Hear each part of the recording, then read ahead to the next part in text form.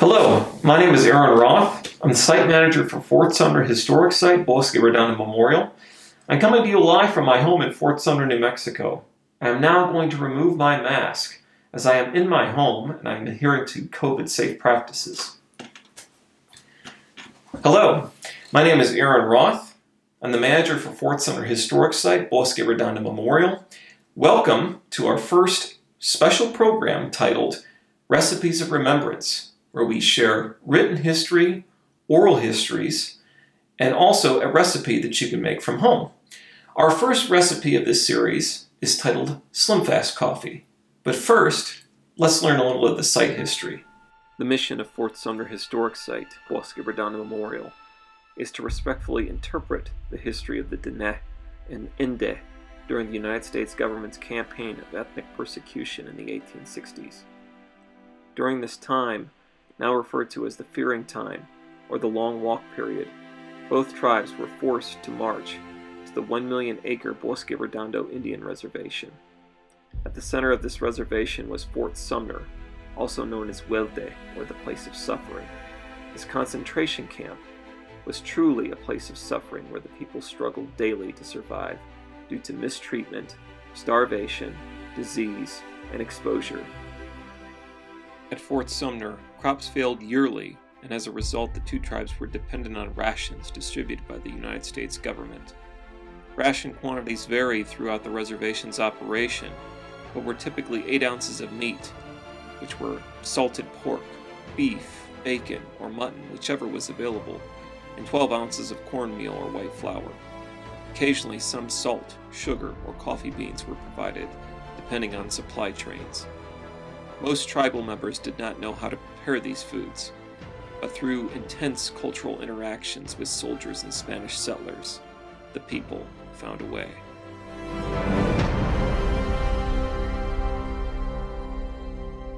Now that we have learned a little of the site history, I would like to focus a little more on coffee to talk about how this recipe evolved. Coffee beans, when they were given to the Diné and the Inde, were generally unground and unroasted.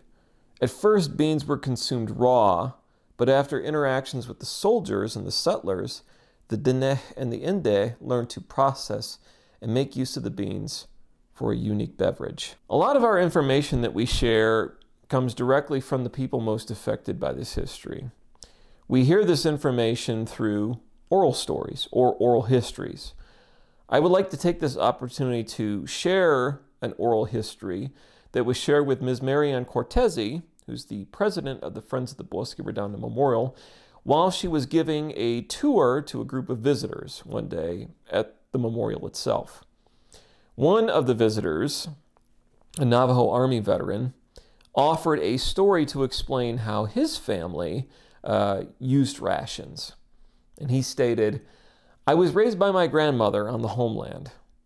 When I joined the armed forces, I was ultimately deployed overseas.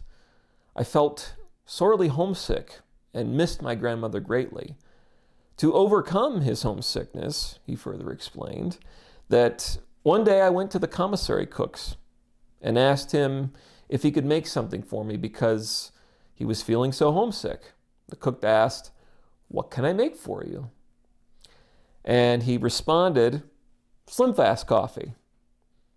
The veteran explained that the cook was immediately puzzled and asked, "Well, what's in it?" The veteran further explained, "It is called Slim Fast Coffee because my grandmother kept her coffee beans in a Slim Fast can.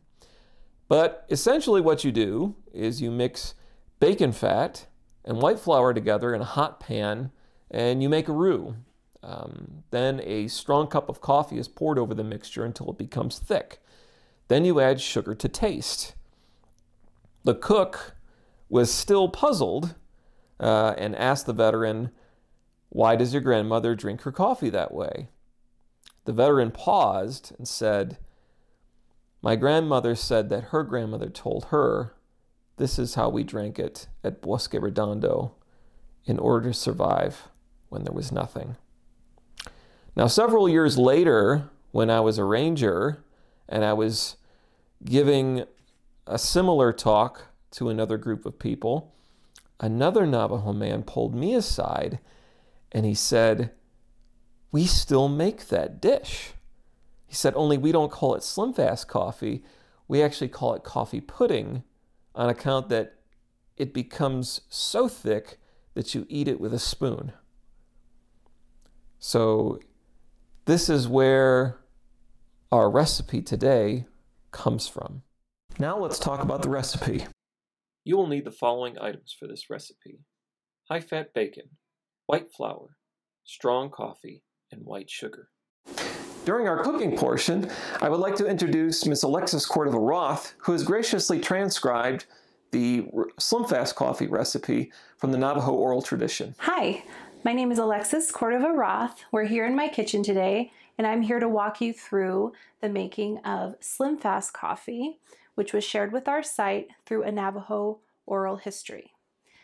First thing we're going to do is make about 10 to 12 cups of brewed coffee.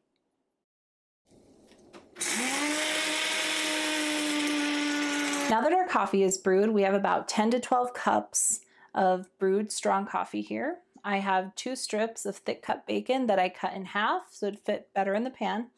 I'm going to be putting in 1/4 cup plus 1 tablespoon of flour. We have 4 tablespoons of sugar here. I have a wooden spoon, a whisk, and a tablespoon. I also have a medium saucepan here, which we're going to be using. So let's get started. First things first, we're going to turn our heat onto a medium-high heat. Don't be shy. And we're going to take our bacon strips and we're just going to lay them in the pan to start sizzling. Now, if you have a bigger saucepan than this, you can just add some more bacon. We're just going to render this down till we get enough fat to cover the bottom of this saucepan. That's all we're really wanting for this recipe. So you can adjust it if you have a bigger pan. Now that our bacon is looking pretty cooked, the fat has pretty much rendered out of the bacon, so you have a good layer of fat at the bottom of the pan. We're going to take our bacon out.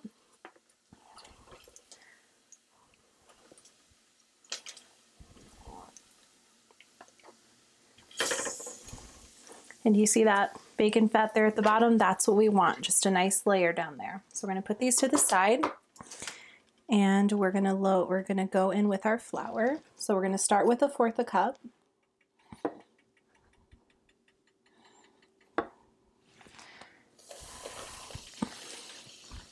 You're just going to see a nice sizzle, and we're just going to incorporate this, okay? Right in. And what you want to do is take your wooden spoon and you just want to get all those bits from the bottom. So we're just going to mix this all in. Just get this incorporated. I scraped all the bits off the bottom and it gives it a nice color. Now we're just going to cook this right on down. So this is the consistency you want. It's a little bit thick, not too thick, and not too thin, okay? So as you're pouring your 1/4 cup of flour, just pour it a little bit at a time. So you can just keep mixing it, see if the consistency is right, because this is the consistency you want. Depending on the size of pot you have, you may need the whole 1/4 cup flour, and maybe if it's a little smaller than a medium, you might not need as much. So just pour it in slowly until you get a mixture that looks like this. Now we're just going to let this cook down and get a peanut buttery brown color.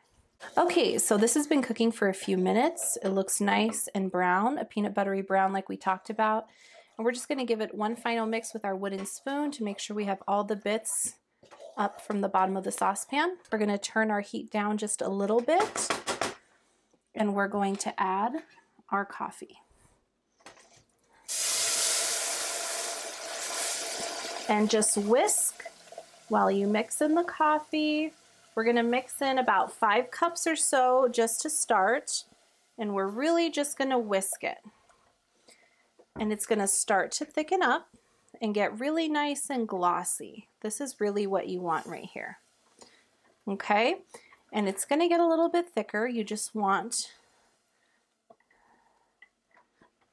it to look glossy. And we're just going to add a little bit more. Okay?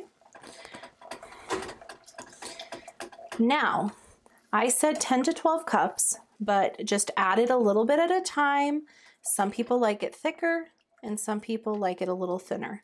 So you choose. If you want it a little thicker, don't add as much coffee. If you want it just a little bit thinner, maybe to drink it in a cup, then you can just add a little bit more coffee. It's all up to you.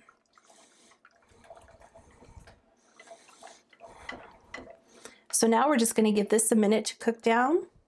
Now we can see that it's coming up to a little bit of a boil. So we're just going to let that boil for a couple of minutes just to cook out and get really nice and combined. So we're just going to keep whisking while this is cooking out. And we're just going to let that go for another 3 to 5 minutes. Okay, so now that we've been simmering for a few minutes, I'm just going to add a little bit more coffee just to thin it out just a little bit, because we are going to be putting these in mugs and enjoying them that way. Okay, that looks perfect to me. We're just going to scrape the sides. And now what we're going to do is add our sugar. I have 4 tablespoons of sugar here that I'm going to add. Of course, you can add more or less, whatever fits your taste.